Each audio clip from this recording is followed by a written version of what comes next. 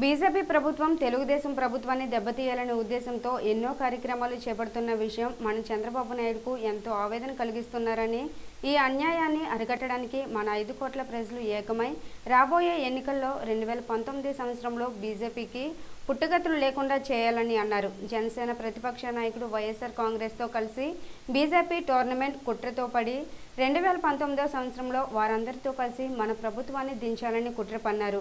BJP ప్రభుత్వం బీజేపీకి ఓటేస్తే జనసేనకు వైకాపాకు ఓట్లు వేసినట్లే అని బీజేపీకి డిపాజిట్లు రాకుండా చేయగలరని ప్రజలకు తెలిపారు. రాష్ట్రానికి అన్యాయం చేసిన నాయకులకు, పార్టీలకు ప్రజలు త్వరలో బుద్ధి చెప్తారంటూ కాగడాల ప్రదర్శన పాత బస్టాండ్ నుండి కేఈ స్వగృహం వరకు నిర్వహించారు. ఈ ప్రదర్శనలో డోన్ నియోజకవర్గ TDP incharge K E Pratap, Dhone municipal chairman Gayatri Devi, market yard chairman Muralikrishna Goud, TDP అధ్యక్షుడు ఫణిరాజ్, కొత్తపల్లి రంజిత్, యువ నాయకులు గౌతమ్ కుమార్ రెడ్డి, భరత్ కుమార్ రెడ్డి మరియు వార్డు కౌన్సిలర్లు, నాయకులు పలువురు పాల్గొన్నారు. ఉద్దేశంతో ఇటువంటి కార్యక్రమాలు చేపడుతూ ప్రవేశపెట్టిన అవిశ్వాస తీర్మానం సందర్భంగా మన ఆంధ్రప్రదేశ్ 5 కోట్ల మంది ప్రజల వాణి జిల్లా మన గల్లా జయదేవ్